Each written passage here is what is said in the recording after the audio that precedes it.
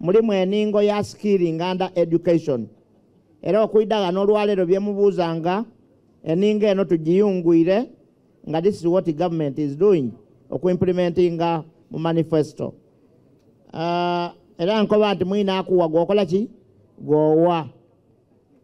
Nenda kwebaza minister, the Right Honorable Kadaga, Mama Waifoyo, for the pivotal initiative of okukola ebintu bino awala ni muzeyi. Ni Honorable Minister for Presidents as in charge wena webale ino mama ni State House for the control measures ebikolebwa no buli kimu.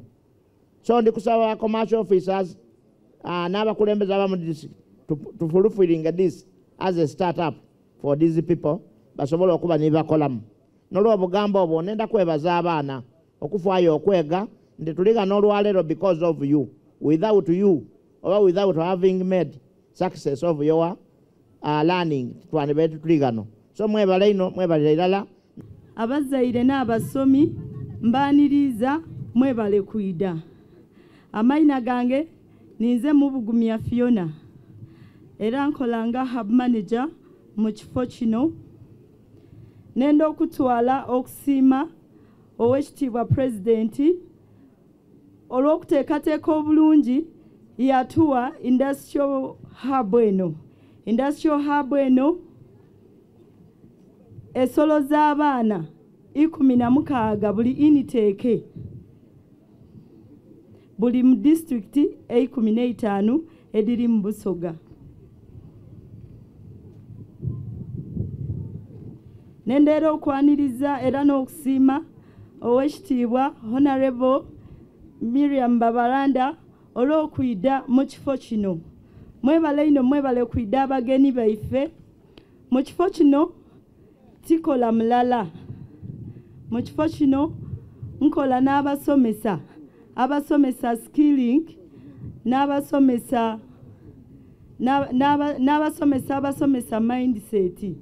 Timu nene, timu eyagayaga, timu eweza abantu asatu na mukaga. Let me take this honor again as I wind up, since you double as the Minister for East Africa. The qualification framework that we have right now is stopping at level 5, but the East African community is working on raising it up to level 9 to be in line with the international qualification level. 2 meetings have already taken place, and the Ministry of Education is spearheading this. One has taken place last year in Nairobi, and the final one took place around November in Dar es Salaam. And we are on course so that our people are at international level. Engeri mindset kenalinga mungansoma era ngampaye ebirowoozo nabasomesa nkuba self esteemed okubanga weewulira nze naidano nga ntya n'okulinga abantu mu maiso ayi saawa eno ezira gwe ntya mwena okutoola ku mama wange enka gwe nsobola ovuunamira natuuka eyo nakuba nti aye batusomesa saving byona nakuba nti bekantandika onoonya omulimo nga buli wenja bankuba ati w'omuwala onaasobola aye Katonda mulungi nafuna omulimo nze nkolera mukono nakifuma eri workshop gye ndimu bankozesa era saano neyemerezaawo abandi bakumbuuza nga ati saala ng'onirira maani ga byuma mwebale era nze saano nsobola okwegulira ekiteeteeyi neegulira bukimu ne baganda bange nsobola obabeesaawo nikubamu abandi nze nalinga nze tidi kwambala nga itoda bbeeyi ayi saawa eno mbona nga ddala isi so bana long live NRM, long live Uganda and our dad Yoweri Kaguta Museveni. Wenatandika obubadde mpola bosoda tusalanga emikono aye nga tulina ebintu byetwenda aye nebaza Katonda kuba twayega era saawa dino nebaza Katonda yendi nkola mu campaign workshop nafuna omukisa nkolera Bushenyi district in Wishyaka era saawa dino zena nsobola okwetuusaako akasente nga tisabye muzaire wange nti baba omutwe guli kunuma namukoba nti baba nenda kwempale yakukyusa era nkoba nti Uganda ni His Excellency the President of Uganda bawangale NRM oye NRM oye era bananga abali wano mwena abasomi banange aba intake yaife ni intake eno mbakubiriza mutatiyama mutuke waka munoni ekyotandikirako. Long live Uganda. Long live His Excellency, the President of Uganda, His Excellency. This is a youth program. It's affirmative. So, the chairperson of youth of that district or municipal is also a very focal person. Actually, Madam Guest of Honor, we don't allow the forms or the applicants to come here. Any list of applicants without a signature of chairperson for youth is not accepted. Because this is a young people's program. We admit between 18 and 35.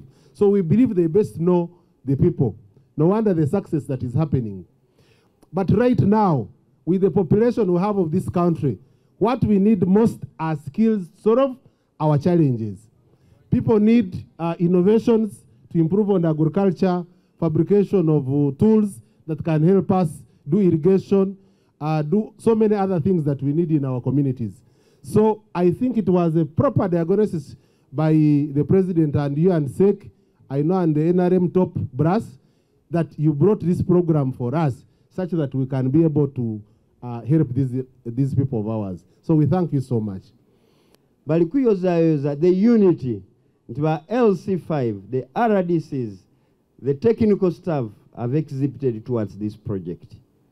We really appreciate. Eranga Parliament, Mama, we can only give a very great commitment to support this program. Ngatuvita Mline Ministry, we shall support.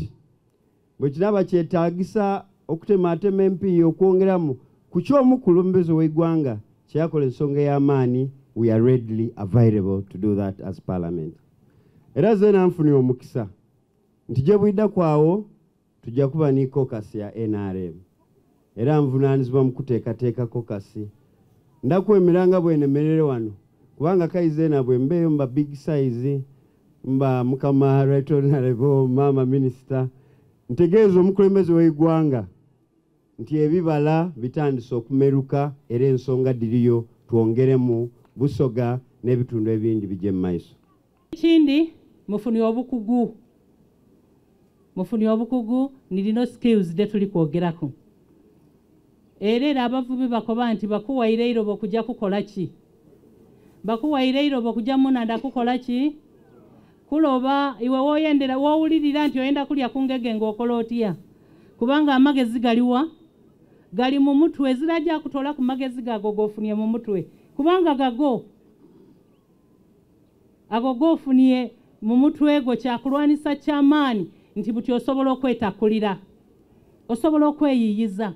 Abaana bali kwogera nga wano nti nze buti bakankozesa ayeyo ye bali bakozesa bali kunoonya kapito ate mpulire ku wano nti mwena balina programu eyo y'okubayiyikiza ekitegeeza nti banaba babatairemu akasente mwidda kuba musobola okwetengerera ti nikyo so mutwale ensonga eno nga nkurino mukaire wange oidi bulungi nti wane Busoga tubaire tulina ekizibu eky'abaana baife abava mu masomero olw'eibula ery'ebikozesebwa ku masomero newankubaire nga tulina amasomero agaife aga UPE aga use ate ate olundi wesanga nga abazaire balemereirwa okutuukiriza ebintu oti n'ebyo era abaana baba nga basoboire okuva mu masomero awo President Museveni we yabonera kino n'akoba nti newankubaire abaana balemereirwa okufuna ebyetaagisa be basobola okozesa ku masomero nze kanengere wala era nveeyo ni vision eno okubona nga bona abaana aba Uganda tubeetaaga era tubaleeta on board okuba nti baana ba mugaso kale tusiima busiime kubanga weno bairo kidi nti mu Busoga wano tulina ekizibu eky'abaana baife ababaire nga ba school dropouts aye nga bali mu dilemma bazira kyakola bali stuck aye buti boona gavumenti ekobye nti newankubaire abazaire tibasobola kutuukiriza bire bya ku masomero ife katuveeyo abaana abo tubeetaaga maama okidi bulungi nti abaana bano ababaire tibali ku masomero nga tibasoma abandi babaire bayira mu kutema bikaado kujja mu masamba kutandika kutemera abantu bikaado kale ekintu kino ekidyewo nekiba nti abaana baife batandise okubagemaku ne bategeera nti waliwo obulamu obundi obusingaku okutema ebikaado kirungi ino era wendi kusiimira owekitiibwa President kubanga abaana abasinga babaire bayize mu kutema bikaado mu Kaire ekyo kidi bulungi ndikwenda kutwala omukisa guno okwebaza eno President Yoweri Museveni olw'ensonga eno eya skilling abaana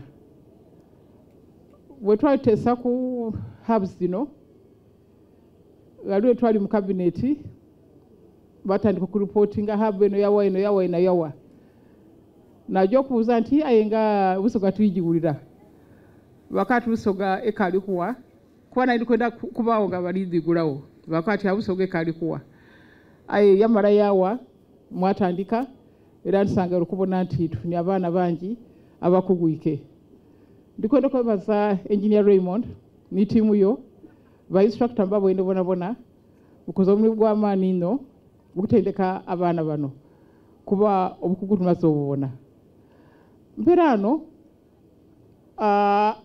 ndikwenda okusiima abaana atuwali testimony abaana babaire I think bari baana bana wakati bonana balina kye balikola Israel atyame ku kyalo n'olwekyo tuli kubasaba nti nga bwe twawiremu gawuni ezo bana tidabwerere gawuni ezo twawiremu timukali bantu ba bulido nekofiire timukali bantu ba bulido ekitegeeza mwine okukozesa mu ngeri y'endawulo mwine okuba b'endawulo mu kyalo kyammwe ndikwenda just kubaawa ku statistics andembo ine ekibiina ekibaire ku almost gender balanced nekyaleba processing ebaremu abaala 7 n'abaala bangiku aye bwetugere mu welding omuwala ati mulala yenka abalezi bonaboona baire balenzi ekitegeeza nti mu mentality yaife olumwe gwa welding ukalimulo gw'abasaada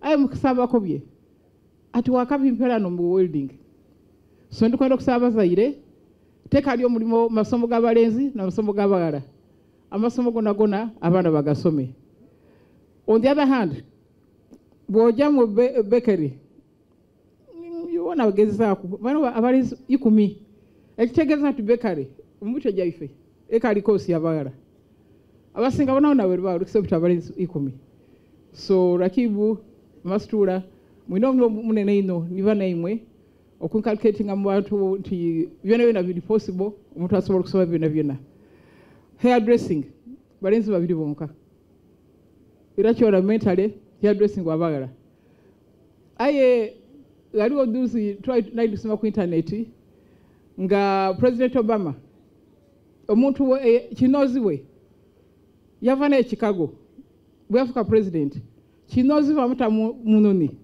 bamutwale Washington okujja mu maiso ng'akola conference ya President Obama musada. So hairdressing is a big area. Tailoring and design mbwenu mwa balenzi basatu bonka. Again, mentality, tailoring and design ya bagala. Mulira maina agamani Christian Dior, Louis Vuitton, Dolce & Gabbana, abona basada bali ku designinga bintu. So mutati yako siedo kudijamo kubanga dida kubayamba. Bricklaying and carpentry bali omwara mulala. So let's have a mindset change. Abasaire mwekalijinga abana okusoma ko sibira dona kubanga disobola okubayamba. Mperano nsangalo kubona nti abana alumni bano batandika okufuna emirimu. Ayembalera ati mtaimawo na designinga yo combination ey'abantu abana kye basobola okukola. Design is a combination eya namuyomba owa tailoring and design namugaita ku Sonia owa hairdressing namugaita ku Nicholas owa baking and confectionery. Nakati singa abana abasatu begemye agalala bataawo ekitongole ekyayiwa basatu nga ole namuyomba n'atunga engoye z'abagole. Ono nankani Sowedi n'akola ku nviiri z'abagole. Nicholas n'akola keeki z'abagole. Mwajanga combination nti muli complete unit mwegayise ayi buli muntu alina safu yali kuwa mu kitongole ekyo bw'abaawo mukolo mwasimbula mwena mwena. So ndikusaba mu kiro tukobe tumujja mu kyo. Those are just my ideas. Nakola combination ey'okubiri ebaire mu Kiriba Kidani Capital Joinery namugaita ku Exofil Wafula owa building and construction namugaita ku Sara Mukisa welding nga mwena oba mukuze group endala mwaba complete unit eriko okuzimba eriko okuweldinga enzigi n'ebintu ebindi eriku metal fabrication. So you could also have those combinations musobole okuba nikye mukola ne mutandikira. N'ekindi okobye tubanje temala ndakakasa nti ndakutamu amaani zena njogerere mbone nti budget eyongerwa mu sente kubanga kyona kintu kuleka bana na magezi anga tusobola gula toolbox alikwenda ogula oven tali kusobola jigula yatambula na capital watambula ne mutwe anga tali kumukoza. So ndikwenda kuba nti I'm committing myself on that issue. Aliwo kyogere mutya esente z'emyoga badiwe bano ayense ndikuteesa nti tukobe nti bakubaana amakumi abiri abasobola okufuna ku sente z'emyoga oba abataano tuwe ku bano tuwe ku nibale abo ku kyalo. Otherwise badakwatiraliyo discrimination ife abatasoma tibadakola kutuwa. So tugabanyemu bano ba experts baliwo tubaweeku ayi ni category eriyo nabenga ekakola. Aho tudakuba nti tubaire obugumu basobole okusobola okukola emirimu gyabwe.